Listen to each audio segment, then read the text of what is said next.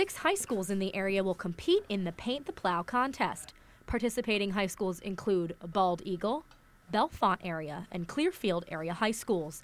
East Juniata and Harmony area high schools, as well as St. Joseph's Catholic Academy, are also in the running. PennDOT delivered the plows to each high school back in September. This year, schools painted to the contest theme, Ice and Snow, Take It Slow. Bald Eagle High School decorated their plow with various farm animals, warning drivers to steer clear for snowplow trucks. Bald Eagle Junior Katherine Hagan uses painting as a creative outlet to express herself. It's relaxing, it's fun, especially with the type of paint we're using. It's really easy to fix your mistakes because it's enamel paint. It's like a glorified nail polish, kind of.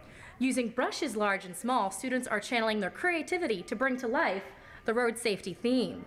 Art teacher Rosemary Cox says the Paint the Plow contest was the perfect opportunity to bring art students together to collaborate while simultaneously engaging the community. We're always looking for different ways to bridge the connection between the school and the community. On top of the sense of mental freedom painting brings her, Bald Eagle senior Ireland Hackman says she also believes the contest serves an important purpose. I think it was important that people see something that helps brighten their day, but also reminds them to stay safe. In Wingate, I'm Kelsie Cairns for the Center County Report.